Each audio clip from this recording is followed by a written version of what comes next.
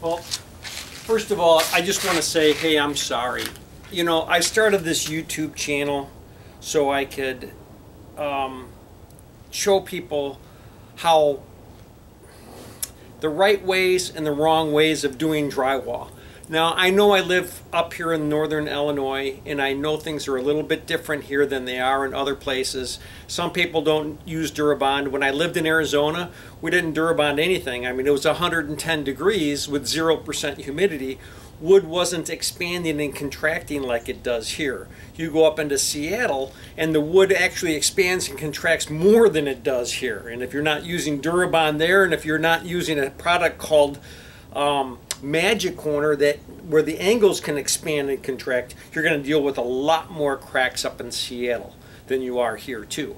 But here in the state of Illinois, we found that if we pre-fill all of our butts, pre-fill all of our seams, we have less settlement cracks, 80% less settlement cracks than when you don't do it. But I also use an awful lot of different materials too, an awful lot of different types of corner bead and stuff. Regular corner bead. Well, this is my regular corner bead today. It's a super wide tape-on corner bead. It's phenomenal. Does not crack. I absolutely love it. I've used this product.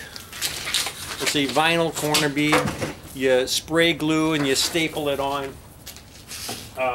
I've used J-bead. It's called J-bead. It clips on the end of the drywall. We used to put that around our windows until they came out with L-bead. Then they had just L-bead like this, and we put that around the windows and things that were finished. And then we switched to tearaway bead, which looks like this, and it tears away. And we started using that. But arch bead is very common for arches. It bends around the arches really easy. It's pre-cut. It works very, very well. I like to spray glue this. I like to spray glue this stuff on and then staple it when it comes to vinyl. And you've seen my videos on control joint.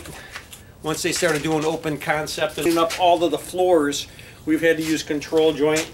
I've got two types of bullnose. I've got plastic bullnose, which I don't really care for anymore. I've had too many problems with it.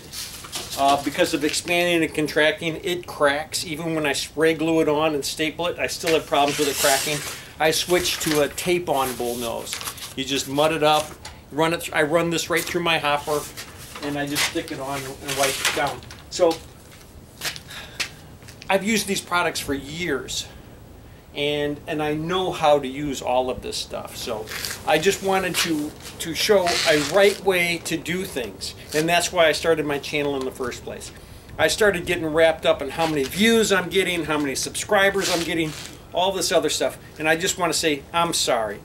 I don't want to get wrapped up in those things anymore. I'm still going to produce videos. I'm just going to produce videos to show how I do things and the way I do things and why I do things. So stick around. This is my intro, and I just hope to see you guys subscribe. I hope to see you guys show up, and hey, if you've got suggestions, if you've got comments, please leave them on the channel. So you guys have a great day.